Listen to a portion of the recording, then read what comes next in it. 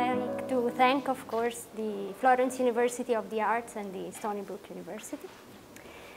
So, as two major authors of our Western canon, both born and brought up in North Africa, respectively Egypt and Algeria, Giuseppe Ungaretti and Albert Camus represent a fascinating focus of interest within the Mediterranean studies framework. Among the most highly published and widely studied writers of the 20th century, the two of them undoubtedly belong to that literary tradition of spiritual, universal values and great aesthetic force described by Harold Bloom in The Western Canon, The Books and School of the Ages of 1994, and yet appear into the list of authors compiled in the appendices of the text under the less temporal category of the chaotic age. Although the Mediterranean identity of both writers has been largely examined and recognized as central in the international critique, the two writers have never been really compared before, at least not so directly. In fact, although they were both well-rounded intellectuals, Ungaretti's principal domain remains poetry, alongside his significant activity as a foreign correspondent, essayist, and teacher. In addition to this, he consistently translated poetry: Shakespeare, Racine, Góngora, Mallarmé, Blake, among the most important. And the translation in the Meridiani Mondadori was published in 2010, edited by Carlo Ossola. On the other hand, Camus' fame is above all related to prose, best known for novels such as L'étranger, The Stranger, La Peste, The Plague. The so-called philosopher of the absurd, whether Camus actually preferred the definition of poet-philosopher, was also a prolific narrator, playwright, philosophical essayist, and committed journalist. Moreover, Giuseppe Ungaretti was born in 1888, 15 years earlier than Camus, long enough for there to be a one, if not two, literary generation gap. His birthplace, Alexandria in Egypt, was, since its illustrious foundation, the cosmopolitan Eastern Mediterranean metropole at the crossroads of East-West political and cultural interests. Whereas Albert Camus was born in 1913 in Mondovi and grew up in Algiers, the ancient Phoenician seaport of the present Maghreb, capital of a country, Algeria, which at the time was much more specifically related to the French colonial imprint. Nonetheless, many similar biographical and thematic elements occur. In the first place, there is in common the treatment of European family roots. Ungaretti's parents, having migrated from the Lucca countryside to Egypt in the 1860s, when the father and the uncle were hired to work as laborers in the construction of the Suez Canal, Camus' great-grandfather, being one of the first French settlers established in Algeria after the conquest of 1830, the so-called Pieds Noirs, and the grandmother of Camus being Spanish too. This fact, I mean the treatment of European origins, was somehow strengthened by the loss of their fathers in early childhood. Antonio Ungaretti died in a work accident when his son was 3, and Lucien Camus was killed during the First Battle of the Marne in 1914, in which he fought in the Zouave French regiment. Thereafter, French culture exerted an enormous influence on the intellectual background of both authors. Just to give a few details, after attending the École Suisse Jacot in Alexandria, in 1912, Giuseppe Ungaretti enrolled at the Sorbonne.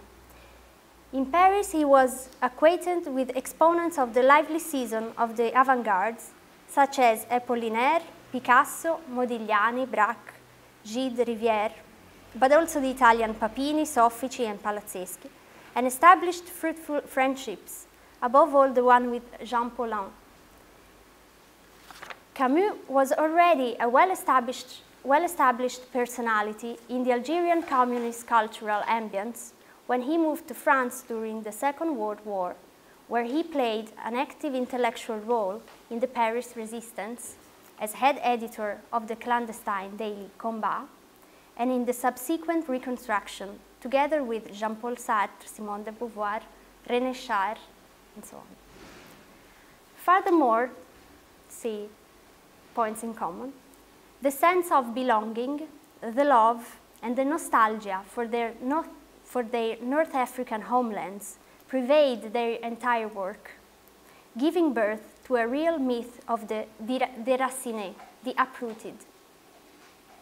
In the case of Ungaretti, this proceeds from the issue of personal identity of the poem I fiumi, in Ungaretti's first collection, The Buried Port, Il Porto Sepolto, the poem I fiumi, where the poet lists the river of his life in the attempt to recollect a sort of mosaic of his existence, and leads to the nomadic utopian search for a paese innocente, the innocent country unfamiliar with the atrocity of war, until the great, less poetic phase of La Terra Promessa, the Promised Land, an evident reference to the biblical Exodus, but also an allusion to the Aeneas's journey to Italy.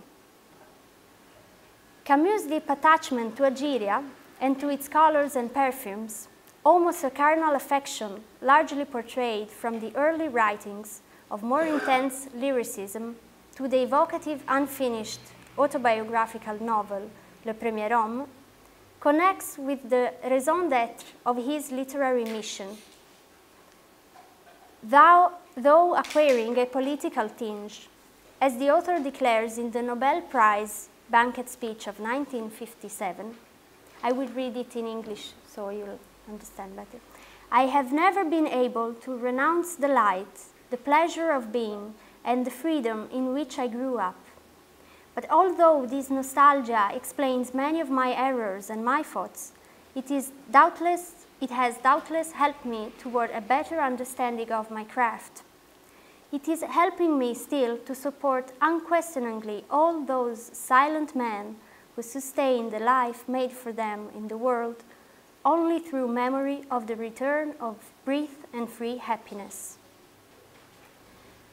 Finally, the landscape, and in particular the luminous and maritime Mediterranean one, from its bare desertic-like regions to the most flourishing and fragrant ones, plays a key role in the creative process of both writers.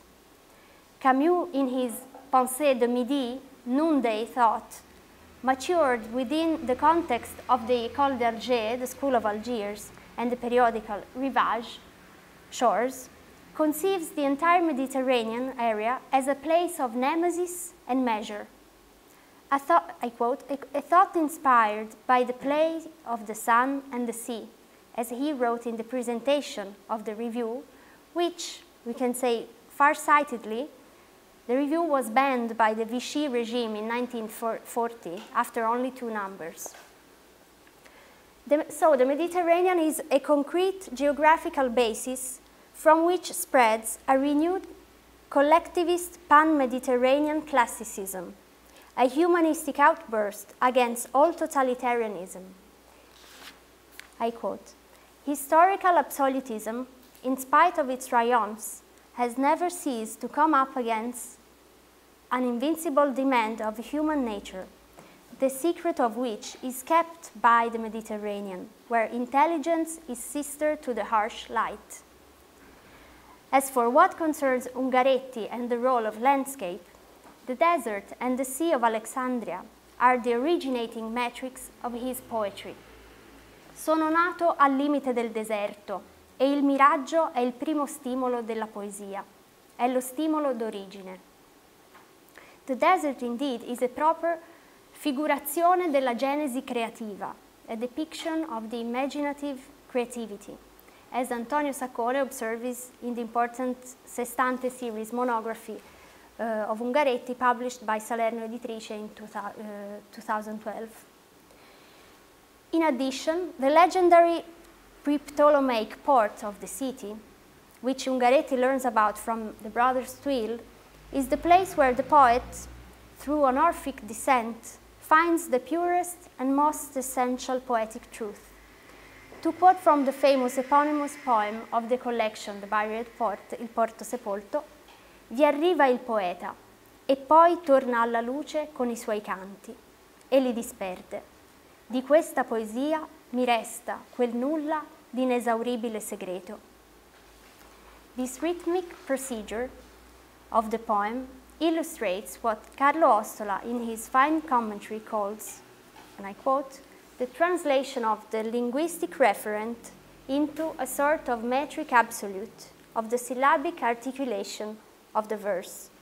A translation of the linguistic referent into a sort of metric absolute of the syllabic articulation of the verse, end of quote, so that every syllable emanates almost from nowhere its unintelligible poetic force.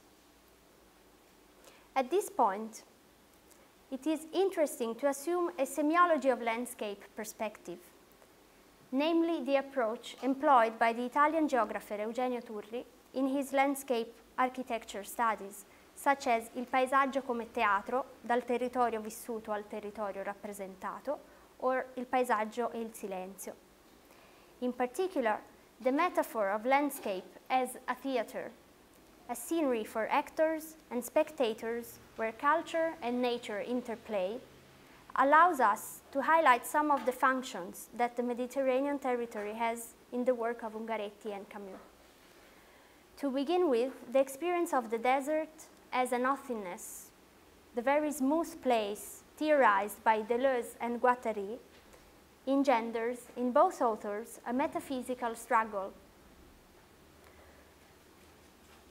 as through the contemplation of the barren limestone plateau region of the karst in northeastern Italy, where Ungaretti fought as a volunteer, or the sight of the arid countryside of Gemila, of one of Camus' lyrical meditations, Nos, nuptials. But paradoxically, even the beauteous views from Fiesole and Boboli evokes in Camus the same feeling of the absurd as he wrote after his journey to Europe in 1936. And here I couldn't find the translation, so I read it in French. La leçon illustrée par ces hommes, l'Italie la prodigue aussi par ses paysages. Plongée dans la beauté, l'intelligence fait son repas du néant. Dans ces évangiles de pierre, de ciel et d'eau, il est dit que rien ne ressuscite. Offre le spectacle de la beauté où meurent quand même les hommes. Florence, un de ces lieux d'Europe où j'ai compris qu'au cœur de ma révolte dormait un consentement.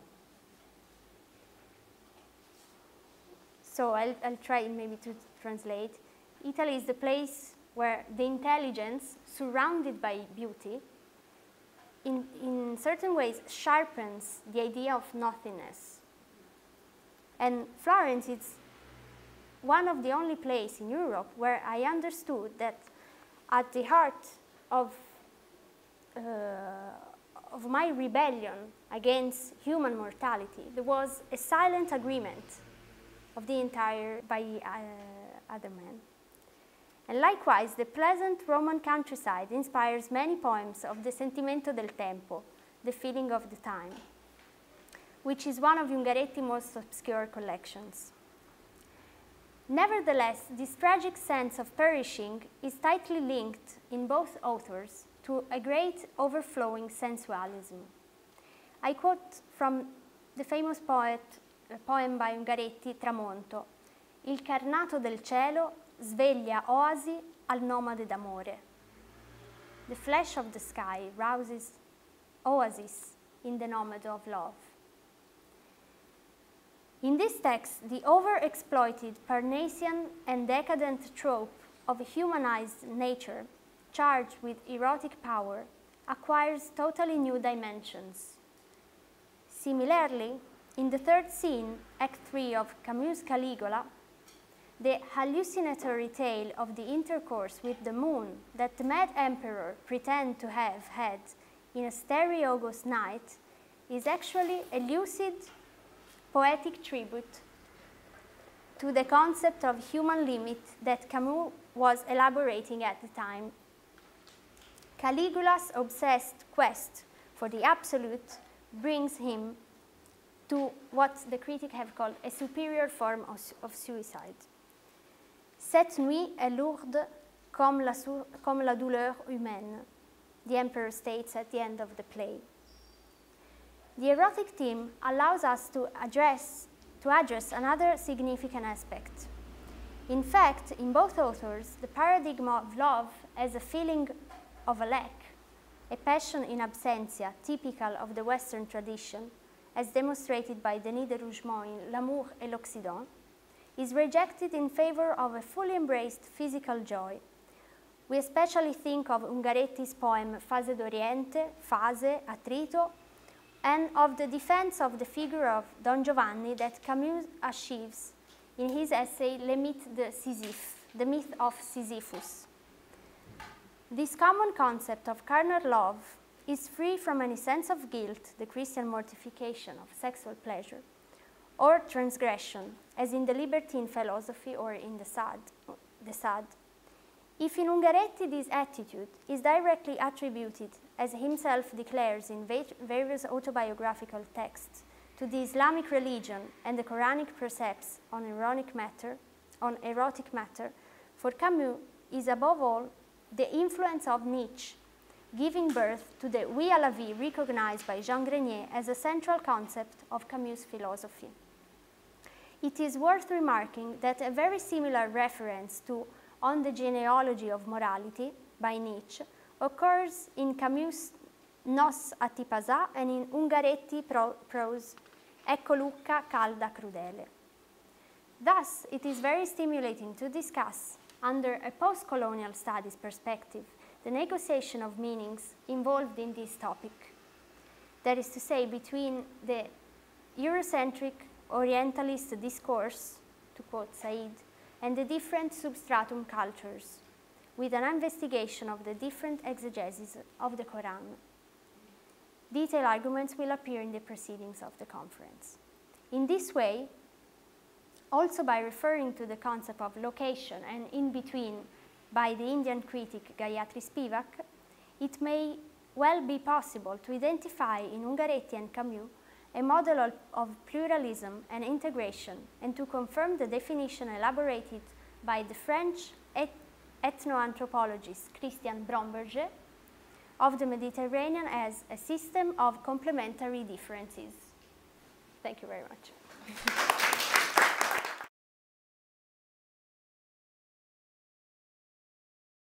From Mediterranean by Montale, ancient one, I'm drunk with the voice that comes out of your mouths, when they open like green bells, then implode and dissolve.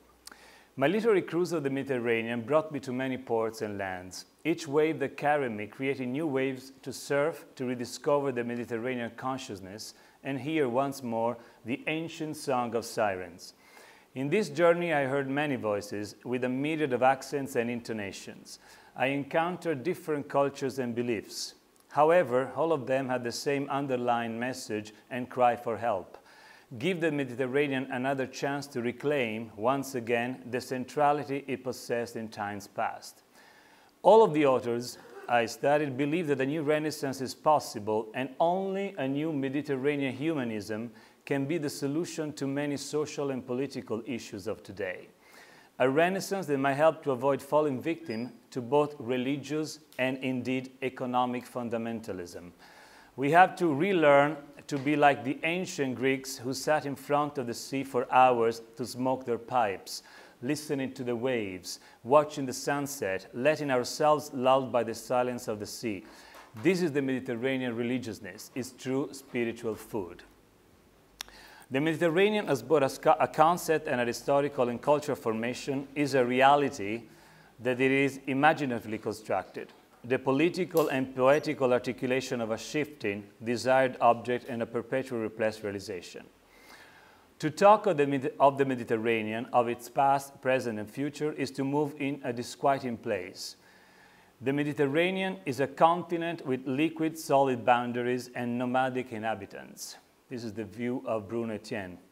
Critical language travels along the cusp between the known and the unknown, in transit between the familiar maps of a domestic interior and the hazy territories of the external world, between our way of life and that which exceeds its comprehension. Sylvia Ioannidis, a Greek poet, wrote that it is like this in the Mediterranean, a world that sinks its teeth into your flesh until there is nothing left, not even a white bone to be buried beneath the tumultuous hurt. The Mediterranean is a sea of migrating cultures. The space of the Mediterranean, both as a sea and a combinatory territory, remains elusive, a perpetual question. The sea is not something to possess. Rather, it proposes a passage of wisdom. Was not Ulysses the first immigrant? Al-Karrat, one of the sirens I've encountered, defines the Mediterranean as a disquieting sea that harbors an ambiguous, stratified, and invariable repressed unity, in which the colonial project framed and directed the brutal explanation of an expansive and universalizing modernity. Quote, "Here in the stream languages of the sea, where the waves turn to flesh and continue to echo in long nights of memory, I'm brought to a home in which I don't yet know how to live." End quote. A few years ago, Franco Cassano wrote about the necessity of the southern thought and the need to reform the gaze people have cast on the Mediterranean. What he wrote years ago is true, if not even more real today. In the last century, he claims, the Mediterranean was associated with negative symbolism. It was perceived as the anti-modern demon. The Mediterranean is the negative counterweight to Europe. While the latter pulls upward, northward, the Mediterranean drags us down. Quote, "To reform this gaze means to place the Mediterranean centrally, to think of it as a connection that, without negating its ancient patterns, wants to differentiate itself from them in a basic way, becoming a connection that is capable of moving beyond the epoch of nation-states that many call early or first modernity. Very few things are more powerful than gazes. Very few things naturalize and neutralize hierarchies more than they do. To start demanding their reform is therefore not a dream, even though, in order to contemplate it, we must let the imagination fly forward, as happens more often and more easily to writers, musicians, and film directors." End of quote.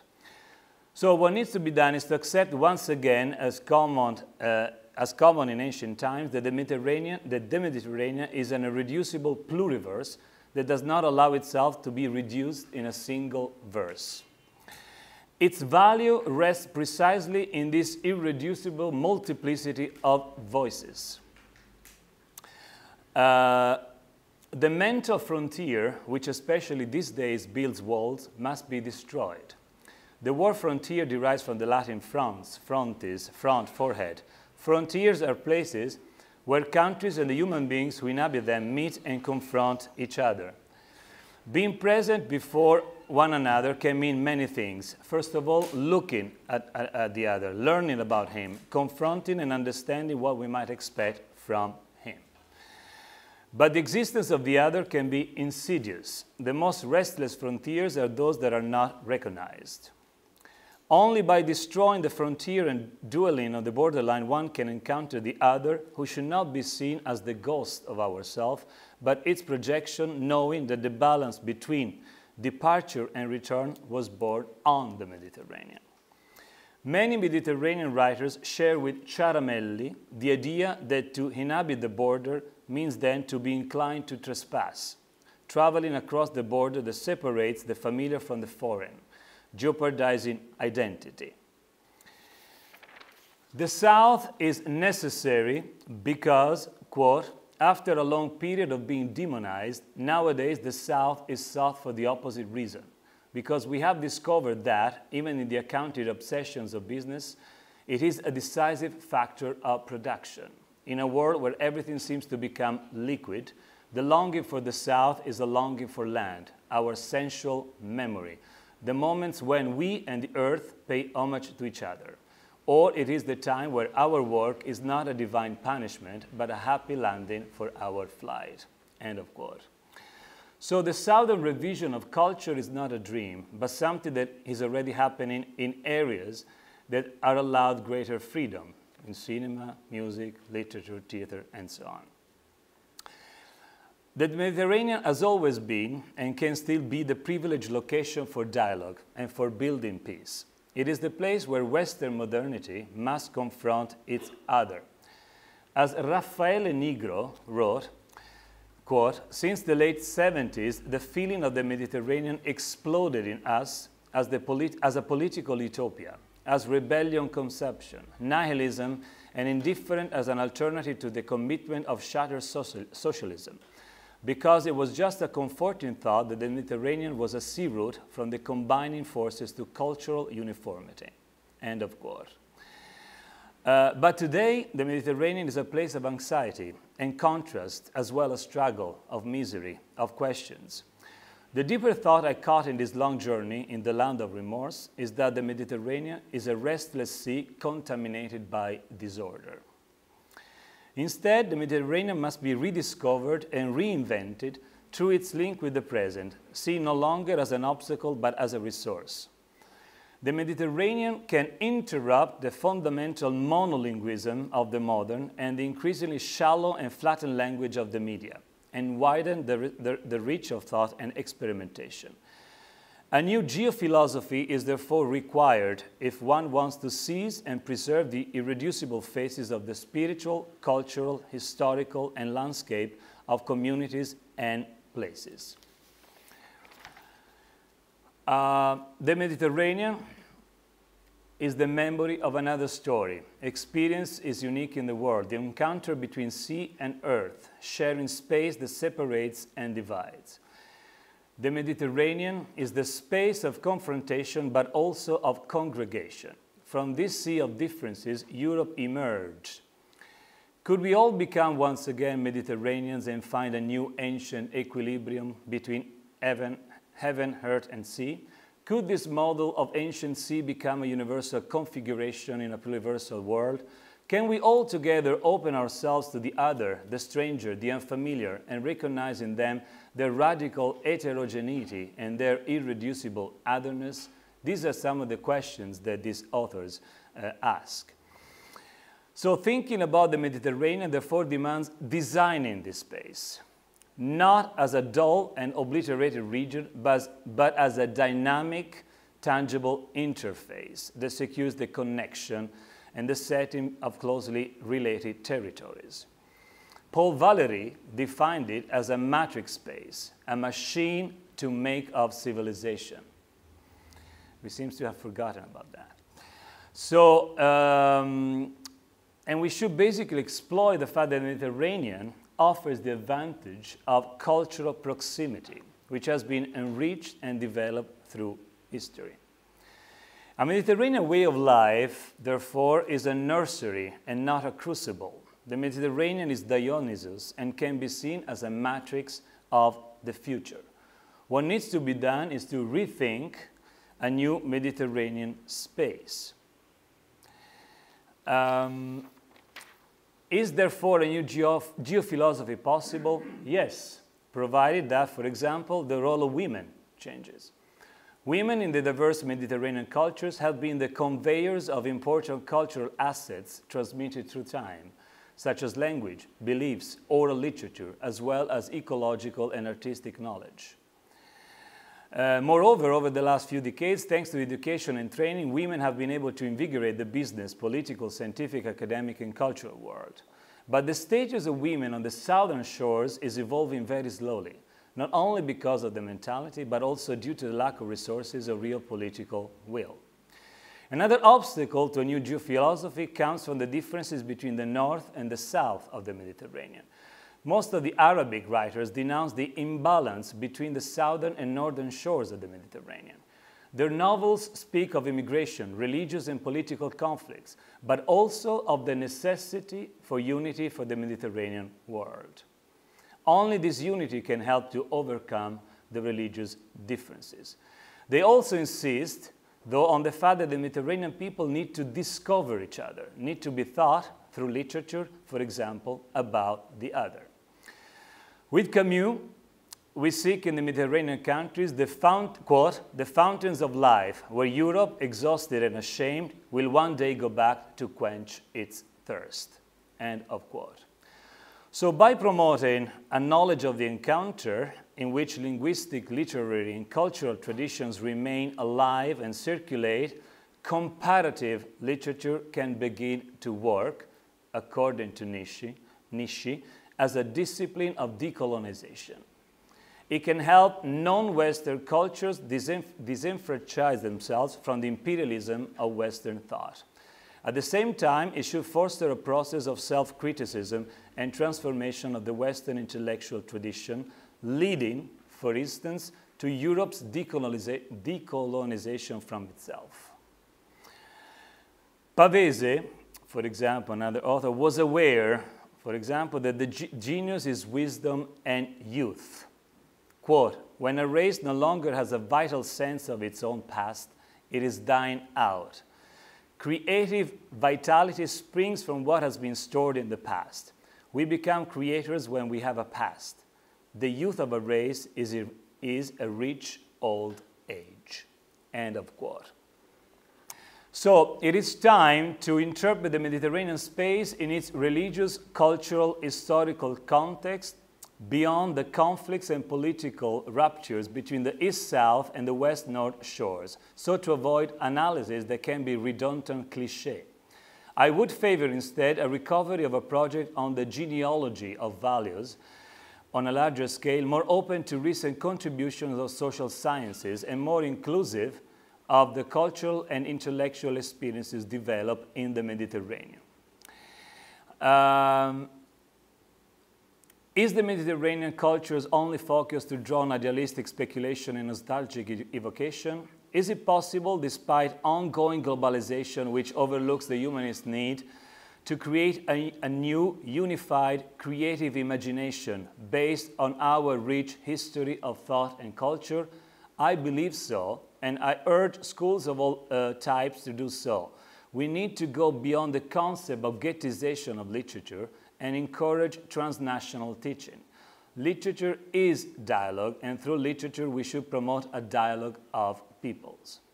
For example, Henri De Luca, whose writing focuses a lot on the Mediterranean issues and who recently wrote a beautiful poem dedicated to Our Father Sea, which for lack of time I will not read to you, said that the Mediterranean is the grafting of many peoples, the raising of submerged ropes, and the birthplace of writing.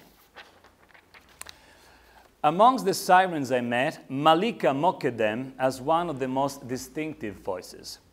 As she explains in an interview, Mokedem's departure from the Sahara, of her earlier publication and selection of the Mediterranean Sea as the setting from Nzid, that's the name of the novel, sorry for my Arabic pronunciation, stems from personal and professional motivations.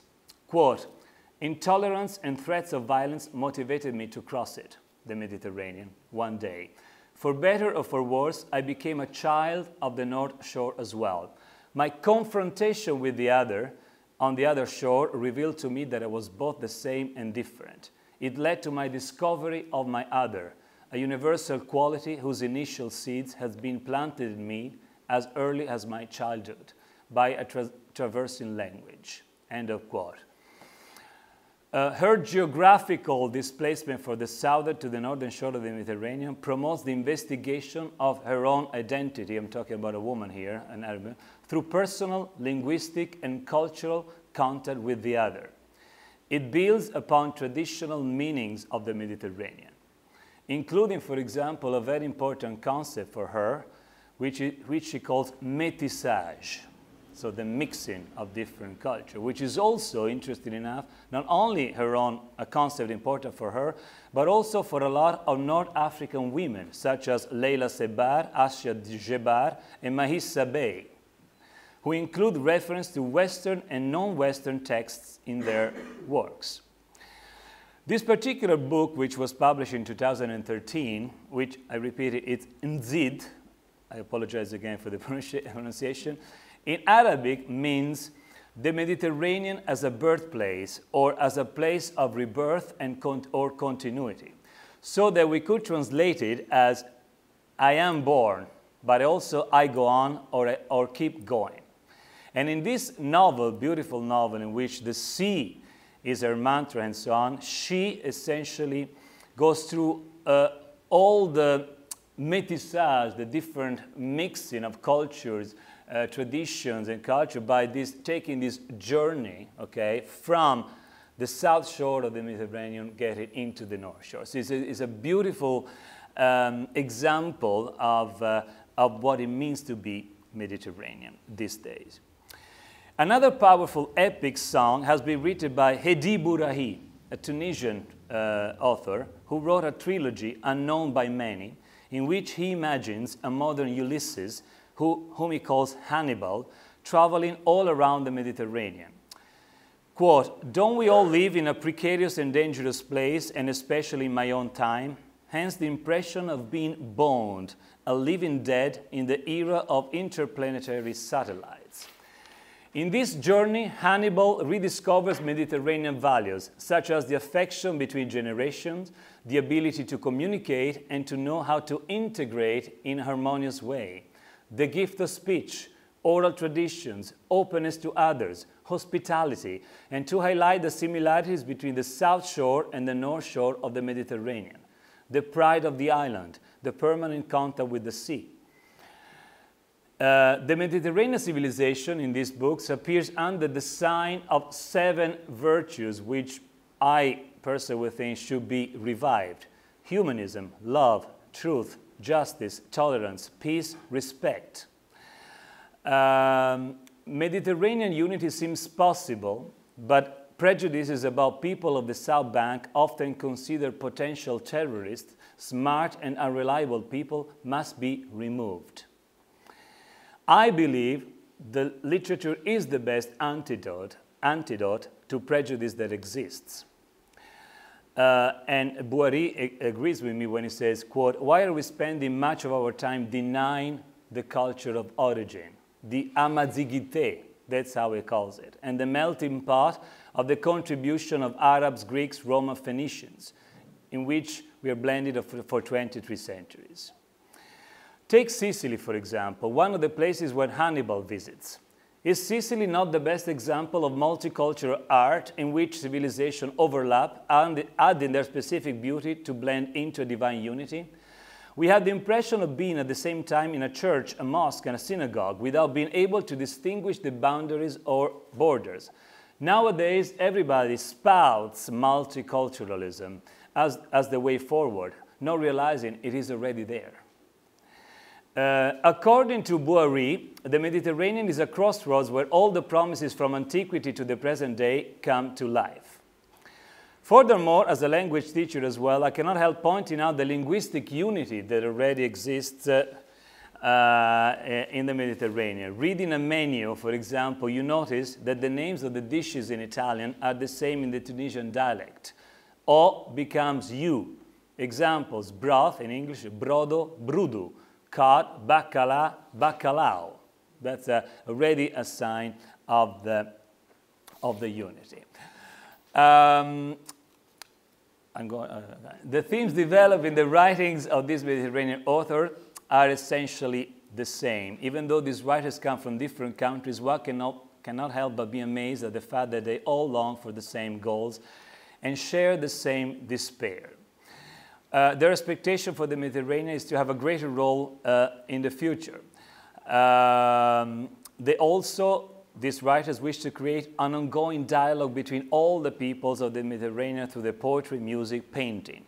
They want to teach ways to avoid the risk of falling in the net of claustrophobia and the fear of facing each other. Another author, which I'm going to briefly mention because I have the time, talks about building a path around the Mediterranean, Oliver Goers, whose beautiful little text, not translated in English, that talks about these things. So in conclusion, a new Mediterranean philosophy animated by the genius loci is required. According to Guardini, re-emphasized by Veneziani, the great strength of Mediterranean thought lies in the unity between visible and invisible, interiority and exteriority, soul and body. Nowadays, the Mediterranean is the sea of hope and tragedy, of intertwining of civilization and barbarism, the hinge that joins and separates at the same time. But can we ever imagine a mature Europe if it rejects the Mediterranean with its Greek roots, Roman, Christian, Arab, and Jewish influences, not to mention Turkish and Norman?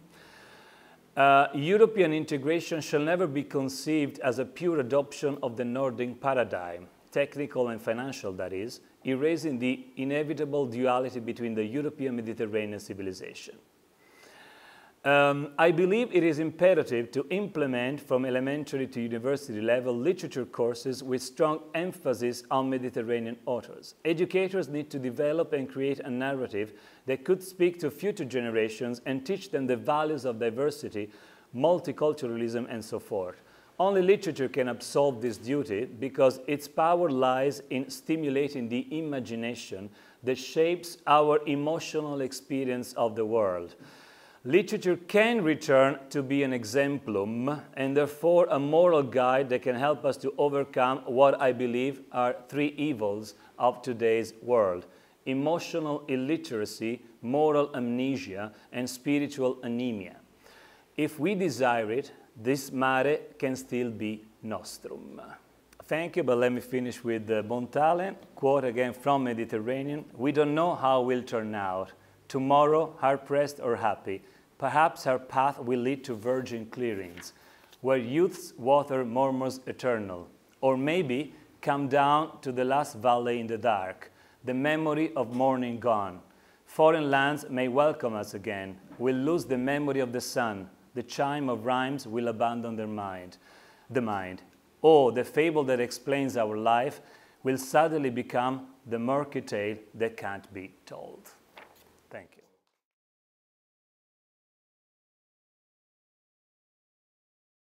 Antony and Cleopatra was probably written in 1607, only a couple of years or less after King Lear and Macbeth.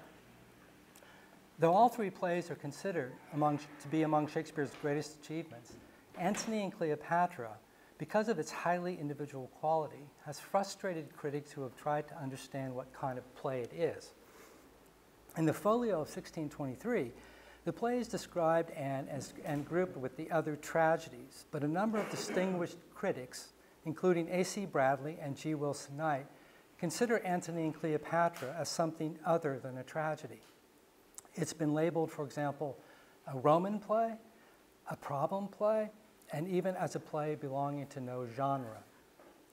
One of the most remarkable features of Antony and Cleopatra, much commented on, is its massive scope. The world depicted in some of the earlier tragedies, notably Hamlet and Macbeth, can seem narrow and confining enough to fit on an Elizabethan stage. Macbeth famously feels cabin, cribbed, confined, while Hamlet considers Denmark a prison. The characters in both plays often feel shut in and cornered, with nowhere to turn. Antony and Cleopatra, however, has the opposite effect. It seems almost too big for the stage, as if Shakespeare were trying to encompass the great globe itself in a single play. All the world's a stage, and the stage in this instance is virtually all the world. As Frank Kermode points out, the word world occurs some 45 times in the play. Thus, Antony and Cleopatra is noteworthy not only because it portrays an important historical moment in the Mediterranean world, but also because it covers so much ground, literally and figuratively. As the action shifts from Rome to Alexandria and back again, over and over, we recognize that the drama not only attempts to tell a story about Antony and Cleopatra, but about Rome and Alexandria, west and east.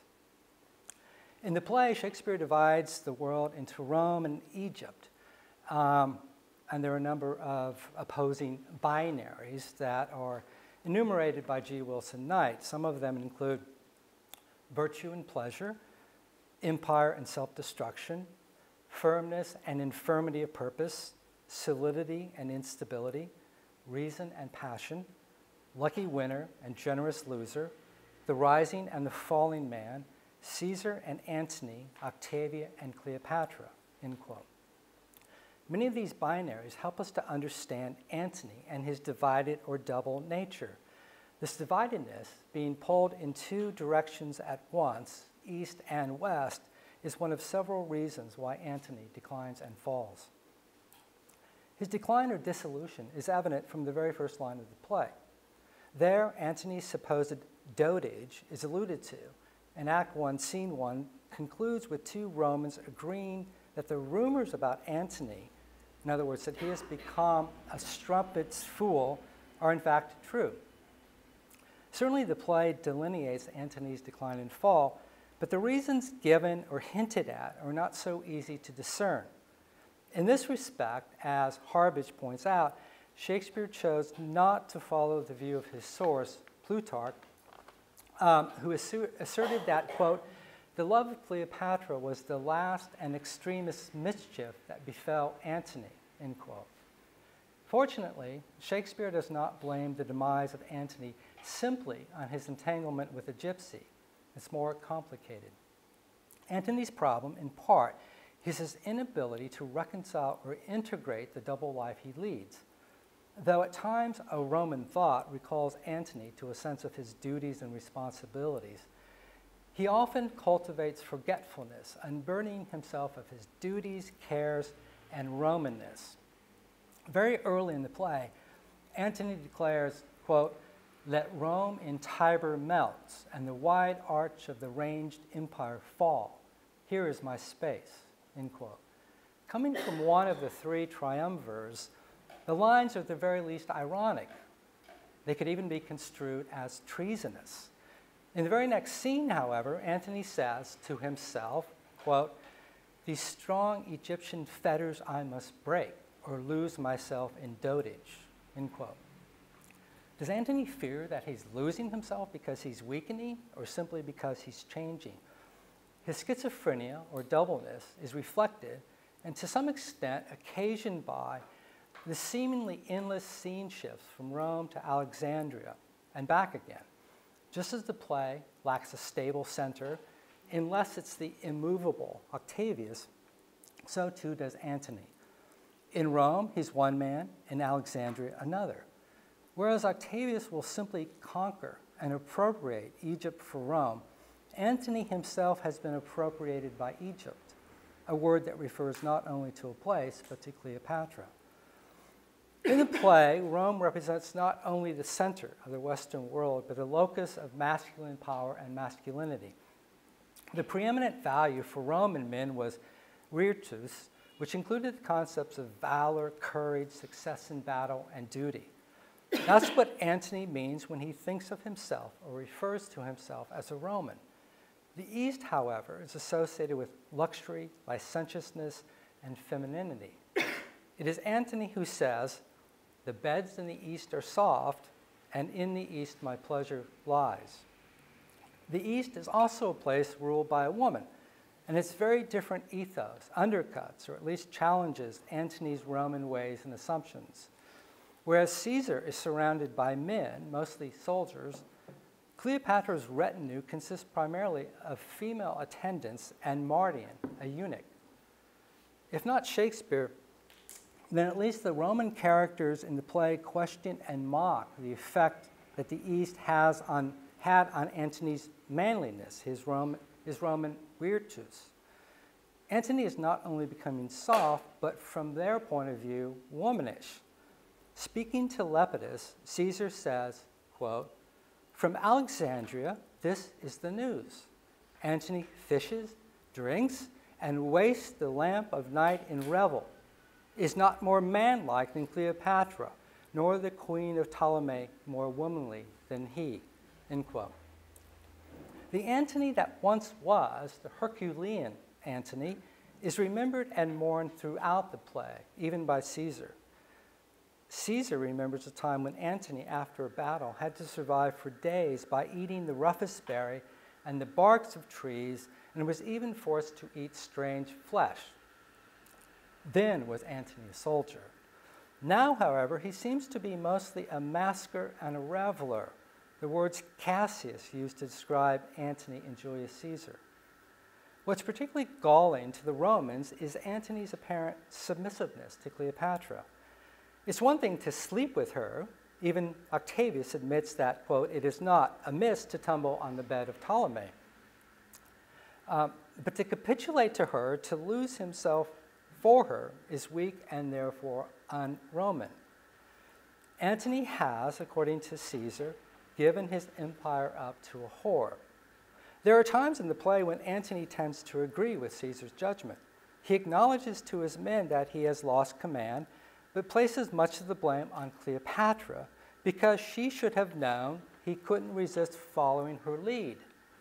Quote, "You did know how much you were my conqueror, and that my sword, made weak by my affection, would obey it on all cause."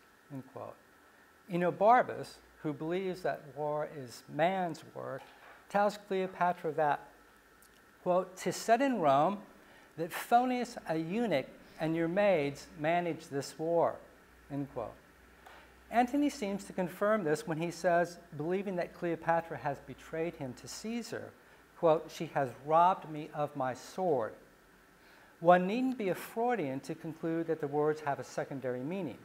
Antony's line also recalls Othello's well-known valedictory to glorious war. "Farewell," he said, "Othello's occupation gone." In Shakespeare, at least, war and women do not mix. Antony's other problem in this play, as opposed to Julius Caesar, is that in this play, as opposed to Julius Caesar, he must contend against two personalities stronger than his own, one Roman, one Egyptian. In Julius Caesar, nobody, once Caesar was killed, was obviously stronger or more resolute than he. Antony and Octavius worked together and finally agreed to rule together while Brutus was dead by the end of the play. It's now 13 years later, and Mark Antony is 50 years old, perhaps not quite an old man even by Roman standards, but fast approaching the sere and yellow leaf stage. Antony mocks Octavius because he's so young and leaves the fighting to his soldiers. But for reasons not entirely knowable, Antony can never seem to outmatch him. When in Rome, Antony asked a soothsayer the following, quote, "Whose fortune shall rise higher, Caesar's or mine?" The soothsayer answers, "Thy demon, that thy spirit which keeps thee, is noble, courageous, high, unmatchable, where Caesar is not. But near him thy angel becomes afeared as being overpowered. Therefore, make space enough between you." End quote. The battle between Antony and Octavius occurs for many reasons. The generational conflict is part of it. What's unusual is that it's Antony, the older man, who comes across as the hot-headed one with unreliable judgment. For example, it's Antony who resorts to name-calling, referring to Octavius as a mere boy, and who, against all precedent, challenges Octavius to single combat. Octavius, meanwhile, remains calm and inexorable. He seems to be fighting for Rome and empire, while Antony seems to be driven by personal and sentimental reasons. But the Roman view of the causes of Antony's destruction, which center around his alliance with Cleopatra and his betrayal of Roman values, is an explanation that Shakespeare refuses to endorse absolutely. He seems intent rather upon giving Alexandria equal time with Rome. For example, though both Antony and Cleopatra receive top billing, at least in the title, it is, most critics agree, Cleopatra's play. A.C. Bradley asserted about 100 years ago that Cleopatra is one of Shakespeare's 4 inexhaustible characters. The other 3, according to Bradley, are Hamlet, Falstaff, and Iago. Thus, the most charismatic, memorable character in the play is synonymous with Egypt, as Cleopatra is often called. Nor is Antony the only Roman who, upon encountering Cleopatra, made his will lord of his reason. Including Antony,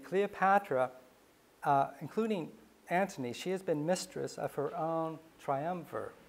Julius Caesar and Pompey were her lovers before Antony. Cleopatra, then, is accustomed to being both conqueror and conquered. Perhaps it is just that, her ability to play both roles simultaneously, that helps to explain her enigmatic appeal. Those who attempt to capture her are themselves captured in a strong toil of grace. This is not surprising in a woman who descended from Ptolemy, one of Alexander the Great's generals. But what is it about Cleopatra that makes her irresistible to Roman conquerors, with a notable exception of Octavius? Or is she not so much irresistible as convenient, ready to hand for Romans ready to enjoy the spoils of war? A close reading of the play, as well as a critical response to the play, tends to endorse Enobarbus's famous tribute to her. Of Cleopatra, he says, quote, "Age cannot wither her, nor custom stale her infinite variety. Other women cloy, the appetites they feed, but she makes hungry where most she satisfies," end quote. It might also be true that Cleopatra is a contrast gainer, a woman set apart not only by her beauty, but also by her foreignness and by everything that makes her different. At its most basic, Cleopatra is not Antony's Roman wife or wives. Presumably both Fulvia and Octavia pale in comparison to the dark-browed gypsy. The irony is that Cleopatra, a lusty and capricious queen, is what Roman men would not allow Roman women to be. When Antony marries Octavia, Octavius' sister, she is described as a woman of a holy, cold, and still conversation. Upon hearing this, one Roman wonders, who would not have his wife so? Enobarbus replies, not Antony. It's no wonder that Antony returns to his Egyptian dish. Octavia may not be to Antony's taste, but she is to Octavius, her brother. He's been described by a critic as a chilly personality, very temperate, very efficient, and cunning. Perhaps it's the high-flown passion of Antony and Cleopatra that we remember, but it's Roman efficiency and intelligence that win the day, that in fact win the age. For as Caesar announces, the time of universal peace is near. Like Aeneas before him, at least as he's portrayed in Virgil's epic, Octavius puts duty, or virtus, before everything else, and so becomes the world's landlord. The one specific allusion to Aeneas and Dido is made by Antony after he's been told falsely that Cleopatra is dead. Imagining himself and Cleopatra in the underworld, or better yet, the Elysian fields, Antony says, quote, "Where souls do couch on flowers, will hand in hand, and with our sprightly port make the ghost gaze. Dido and her Aeneas shall want troops, and all the haunt be ours," end quote. Perhaps it's natural that Antony should dream of spending eternity with Cleopatra, but it's indicative of his vanity and concern for the world's opinion that he imagines them as the ultimate power couple or brightest Hollywood stars in the next world. Besides, as Barbara Everett argues, Octavius is the true Aeneas. Antony is the Aeneas who stayed with Dido. Perhaps Antony has more in common with Dido than with Aeneas. Like her, as well as Cleopatra, Antony kills himself. It's been called a good death, which mattered a great deal to a Roman soldier, but I would argue that here again he's upstaged by Cleopatra. Antony is so angry by the loss of the battle and Cleopatra's supposed betrayal that she hides herself away and has her servant report that she has killed herself, her last words supposedly being, "Most noble Antony." Antony is ashamed that while she has acted so nobly, he lacks even, quote, the courage of a woman. Determining to join Cleopatra in death, he wounds himself but does it ineptly. As he says, "I have done my work ill, friends." Not only does Antony strike himself prematurely, like Cassius and Julius Caesar, but botches the job in the process. Further, he seems unaware that he looks rather weak and ineffective. Instead, he proclaims that he, a Roman, has, quote, by a Roman been valiantly vanquished. Meanwhile, since Antony has been carried into the monument to spend his dying minutes with Cleopatra, he's having a hard time getting a word in since Cleopatra, the drama queen, is holding court surrounded by her vassals. On the verge of death, Antony says, quote, "I am dying, Egypt, dying. Give me some wine and let me speak a little," end quote. Generally, the words of a dying man are accorded great respect, weighted as they are with the touch of the next world. But in this case, Cleopatra replies, "No, let me speak." Her response is both funny and a put-down of Antony. Cleopatra asserts, consciously or not, that even at such a moment, he is less important than she is. It could be argued that Shakespeare himself gives credence to such a judgment. Antony dies at the end of Act 4, well before a tragic or historical hero typically finds death. With the stage cleared of Antony, Act 5 belongs solely to Cleopatra. At the end of Act 4, Cleopatra prepares herself and us for her death. She says that after burying Antony, they will do, quote, "what's brave, what's noble, after the high Roman fashion, and make death proud to take us," end quote. Here, Cleopatra yet again one-ups Antony, who didn't entirely live or die by the high Roman fashion. If she didn't learn what that fashion was from Antony, perhaps she learned it from the stories he told of the Battle of Philippi, where both Cassius and Brutus, the noblest Roman of them all, killed themselves rather than suffer the humiliation of being captured and led in triumph through the streets of Rome. Unless she kills herself, that will be Cleopatra's fate as well, as Dolabella assures her. Cleopatra steels herself to this task in a manner reminiscent of Lady Macbeth. Cleopatra says, quote, "My resolution's placed, and I have nothing of woman in me. Now from head to foot, I am marble constant," end quote. Here again, we see the blending of those binaries, male, female, and Rome, Egypt, in this instance, characteristic of Antony and Cleopatra, characters who have been formed by both cultures. But those characters who are thoroughly Roman, such as Octavius, know only the straight Roman way. The high Roman fashion consists apparently of falling on one sword, a la Cassius, Brutus, Eros, a friend of Antony's, and Antony himself. Cleopatra may die in the high Roman fashion, but the means she uses, the pretty worm of Nilus, are entirely local. Also, Cleopatra herself is identified with the Nile worm or serpent. It is one of Antony's pet names for her. So her use of it here draws attention to her act of self-murder. It might also suggest something about her serpentine character. The main work of Act 5 is Cleopatra's suicide. Shakespeare lingers over it and takes pains to present her as a strong, remarkable woman. Harold Bloom argues, quote, "No one else in Shakespeare makes so fine an end in a personal ritual of exaltation," end quote. Though Cleopatra expresses joy in depriving Octavius of his prize, she directs most of her final words to her husband and her coming transcendence. She says, quote, "Give me my robe, put on my crown. I have immortal longings in me. Husband, I come.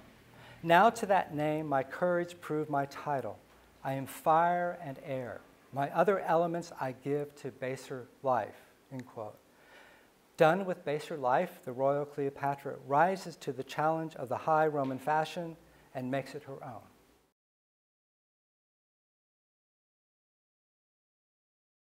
The Italian peninsula was the trade and financial center, as well as the beacon of the Mediterranean culture, art and literature from the Middle Ages through the Renaissance. Talking about the Renaissance, I've just made a note, taking inspiration from what you mentioned, Shakespeare. I wanted to leave Willie out of my paper, but certainly Antony and Cleopatra is closely related to the Mediterranean, but my note is on the Tempest. In fact, I did not develop this. But in the Tempest, one of the characters is Alonso, King of Naples. And without going into the story, he's the father of Ferdinando, and it's one of those stories which shows that Italy and Spain in particular were considered by the English at the time as exotic countries far from everywhere, and where betrayal, treason, poisoning, murder, this was the picture that they had of this country. And we're talking about The Tempest, which was like Shakespeare's very last play, which was written in 1610, 1611. From there, we go onwards, and then the Reform first, and the Enlightenment in the 18th century brought a shift towards Northern Europe, namely London, Paris, and Amsterdam. But in Victorian and Edwardian Britain, thanks to the technological innovations, a traveling craze towards the Mediterranean, and especially Italy, helped the upper class to search for culture, health, pleasure, artistic and spiritual inspiration. I will argue that travel, writing, and setting stories in exotic places like Italy became a reaction against the values of contemporary life. By way of example, in the 1840s, John Arthur Stratt, a London painter and writer, although he's known mainly as a painter, ventured all the way down to Sicily and came across on crossing Calabria, he came across the Arbresci. The Arbresci is the very first wave of Albanians to this country. I'm talking about 6 centuries ago.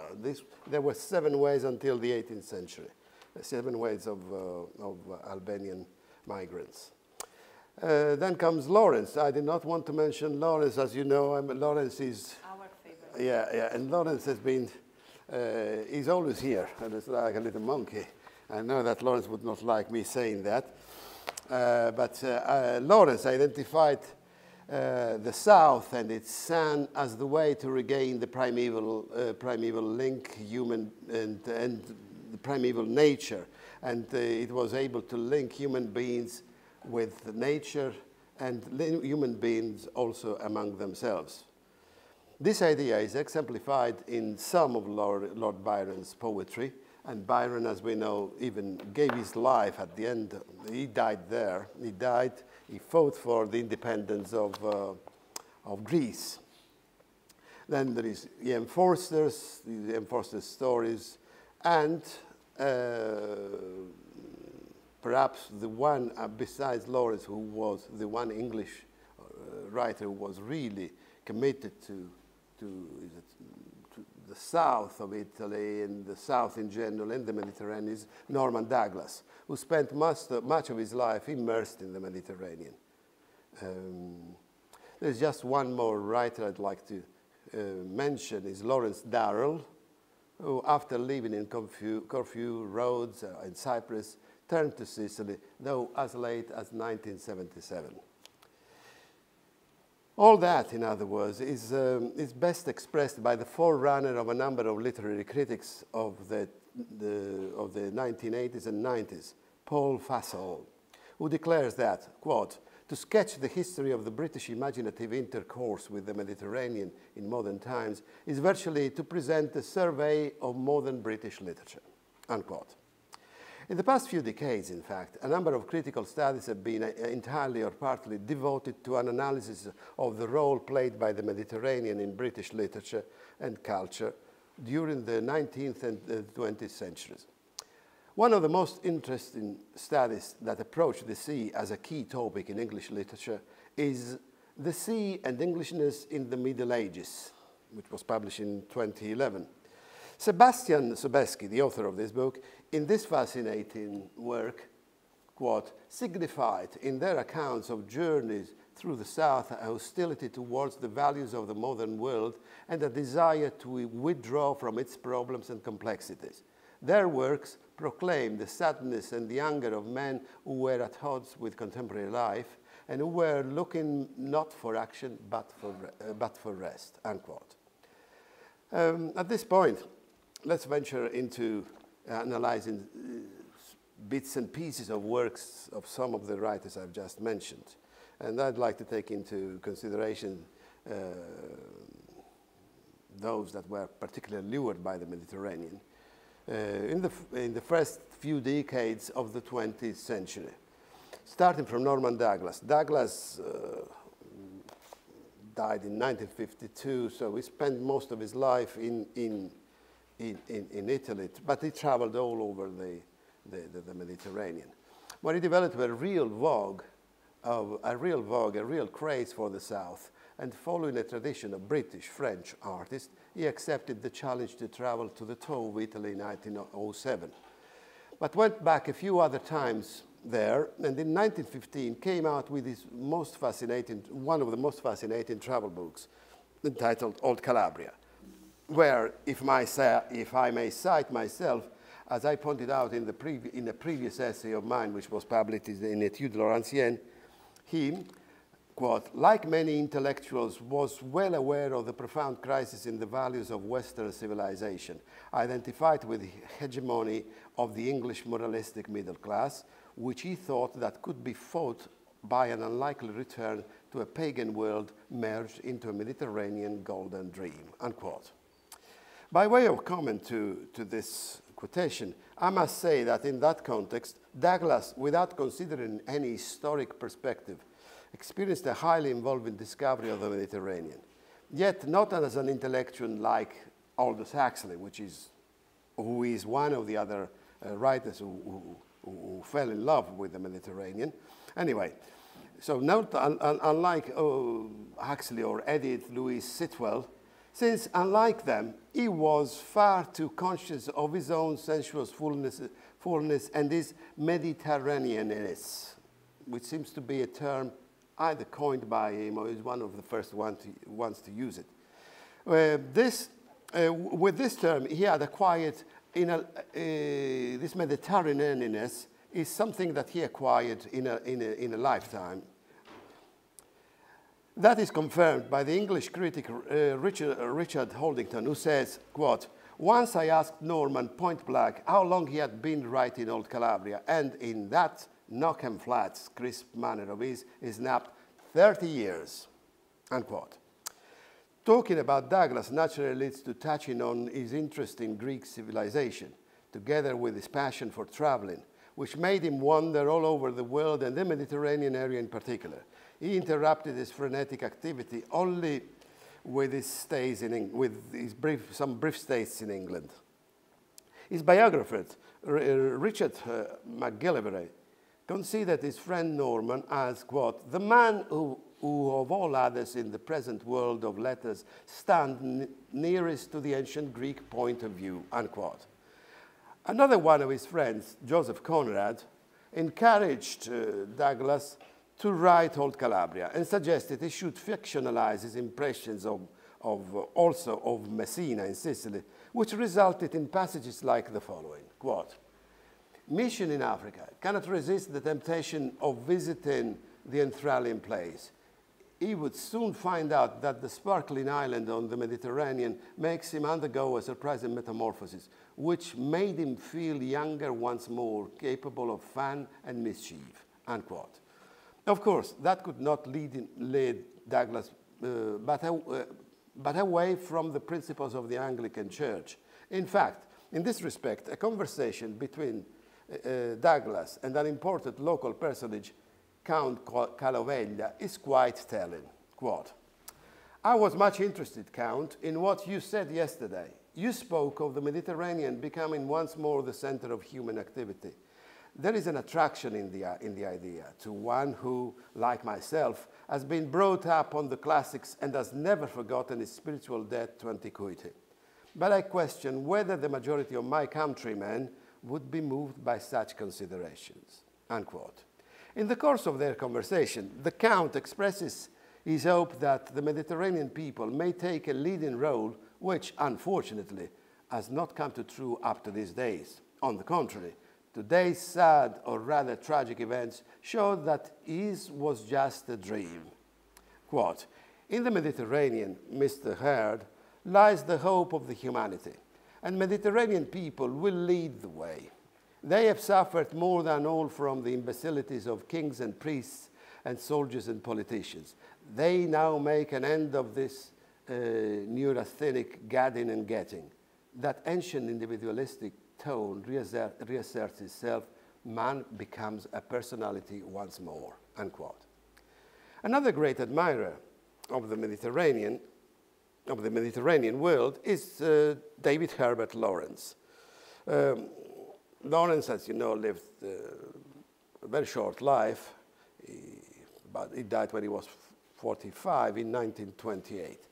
So we are talking about a writer who spent quite a number of years in Italy, all over Italy, going from Lake Garda in the north all the way down south to Sicily.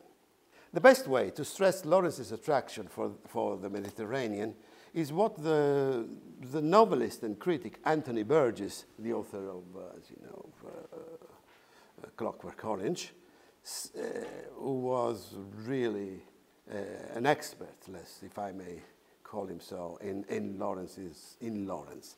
Anyway, Burgess said that Italy was Lawrence's true home. The Mediterranean is only sea. The gods of vine and olive, the only ones that did not let him down, unquote. After treading on the Italian soil in 1912 for the first time, Lawrence produced his very first travel book, Twilight in Italy, which was published in 1916. It's a melancholic and somber book, whereas his second, Sea in Sardinia, resulting from a trip to from Taormina, where he and his wife were living at the time, they traveled from Taormina to Palermo, Cagliari, and back to Sicily. To Sicily, that's correct. This particular book, filled with a shining, colorful description of the Mediterranean, and offers really a beautiful image of Italy, full of sun, full of life, full of what Lawrence badly seems to be needing at the time. So Lawrence, like Douglas, had in mind this classical idea of that area. Quote, lovely Sicily, the dawn place, Europe's dawn, with Odysseus pushing his ship out of the shadows into the blue. Whatever had died for me, Sicily had then not died. Dawn, lovely Sicily, and the Ionian Sea. We came back, and the world was lovely. Our own house above the almond trees, the house was in Taormina, and the sea in the cove below. Calabria, glimmering like a changing opal away to the left, across the blue, bright straits, and all the great blueness of lovely dawn sea in front, where the sun rose with a splendor like trumpets every morning, and me rejoicing like a madness in this dawn, day dawn, life dawn, the dawn which is Greece, which is me, unquote. However, I'm afraid that Lawrence could, as usual, find no peace anywhere he went, and soon became tired. What? Became tired of this maddening, exasperating, impossible Sicilians who never knew what truth was and have lost all notion of what a human being is, as a sort of sulphurous demons. Andiamo, he says, andiamo. He says andiamo to his wife, Frida von Richthofen, and off they went. And they went to Sardinia, back to Sicily, and then off to Ceylon, can you imagine? 1920 to be honest. Then Australia, back to Italy. The contradiction that emerges from such quotations is inherent in Lawrence's nature, but he has already made up his mind. He had already made up his mind and decided to continue his search in Sardinia, which would be another failure. There is no place that has not been blighted by man and industrialization. That was the problem. He could find no peace because he could find no place which had not been blighted by industrialization. The problem is, as he says in Nuoro, I think that most of you know that Nuoro is one of the towns in Sardinia. Even in such a remote Mediterranean island as Sardinia, cannot meet his expectations. And he says, quote, wherever one is in Italy, either one is conscious of the present or of the medieval influences or of the far mysterious gods of the early Mediterranean. Man has lived here and brought forth his consciousness, given in its expression, and really finished it, unquote. Though Lawrence and Douglas had two different approaches towards traveling, both of them were certainly attracted by the south. It is self-evident that while Lawrence was back to Sardinia, so had been back to Sicily, he felt, as I already anticipated, that he had to go away from there too. Our last writer is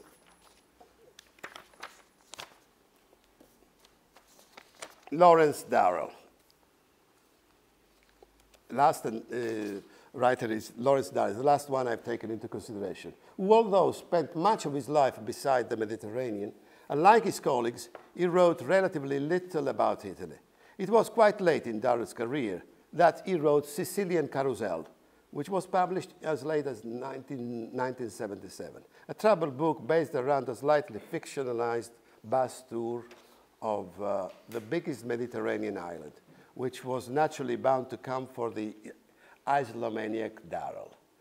Having first immersed himself in the Greek islands of Rhodes, Corfu, and Cyprus, Lawrence Darrell turns to Sicily, with its long and varied history and its spectacular archaeological remains. To equip himself for this formidable task, Darrell joined a tour, the Sicilian Carousel, and the account of his travels with a mixed bag of companions is characteristically sharp and witty. But the deeper theme is the Mediterranean civilization, its manifestations and its meanings, not only in Sicily, but also in Greece, Italy, and southern France. Sicilian Carousel includes several poems by Darrell, not previously published, all inspired by different parts of the island, and this is illustrated by a selection of elegant engravings. Even if most critics agree that the life of each traveler is more interesting than that the book itself, I must say that Darrell makes some subtle observations, as when he draws a line between the features characterizing the various Mediterranean countries and those which differentiate them. However, he remarks that there is no doubt that the Mediterraneanness exists. Quote, "What was the Mediterranean tapestry all about anyway?" Particularly when it came to extending the frame of reference in the direction of art, architecture, and literature, Italy, Spain, Greece, and the Midi of France, they all had the same light and the same garden produce. But why wasn't Spain Italy? Why wasn't Italy Greece or Greece Turkey? Different attitudes to religion, to love, to the family, to death, to life. Yes, deep differences, yet such striking likeness as to allow us to think of such a thing as a Mediterranean character. After all, there are many varieties of the olive tree, which for me will always mark the spiritual and physical boundaries of the magical and non-existent land, the Mediterranean. Martin was right. Martin is one of the characters there. How I regret it not having come here before. Be that as it may, unquote, the best part of the book is the last chapter, with Darrell alone for a week in Taormina, which is also the title of the chapter itself. Here is what he says to express how much he likes the overall atmosphere of, in the little town. Taormina, the old Bull Mountain. I am so glad I followed my instinct and saved it up for the last. But tonight, I was in a mood to be alone, to enjoy and to regret being alone. Here one could sit in a deck chair, gazing out into the night and thinking about Greek flair and Roman prescience. They married here in this place. But why was it a failure at last? Why did it fall apart? Unquote. I'm sure it will be interesting to hear that Darrell himself answers this question in the next sentence. Quote, "Because everything does, I suppose, is doomed to the same decline and fall." Unquote. I find that Darrell's words are extraordinarily foretelling of the fall of the British Empire, starting from the loss of the Suez War, let alone the Roman Empire. Then, on a more personal basis, he describes the enchanted atmosphere in Taormina, swarming with tourists in the main street, and makes also reference to Lawrence's stay there. Quote, "Its narrowness grew on one after the sixth or the seventh turn upon it. And in the little side streets, there were unforgotten corners of the real Italy, by which I mean the peasant Italy with its firmly anchored values and purity of heart. At dusk, next day, I walked up to have a look at the villa Lawrence occupied for 3 years.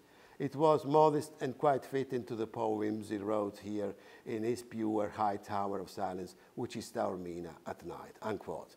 Then he says that, then Darrell says that by accepting the invitation of an English gentleman, a certain Loftus, he would find himself in an atmosphere recalling that of Capri. Now, Capri was the place that Lawrence hated it and escaped from it. He stayed there just for a few days. Douglas loved it, and he wanted to die there, live there and die there, and he did. And it's interesting here. It's very short, but I'm not going on. It's just a short bit where Darrell, after so many years, links the two of them, links the presence, talks about the presence of the two writers who had been living in Capri and knew the Mediterranean very well, and offers, it's like, you know, a circle which goes back to where it had started. It's the end of the cycle, and it's the end of this short presentation. Thank you.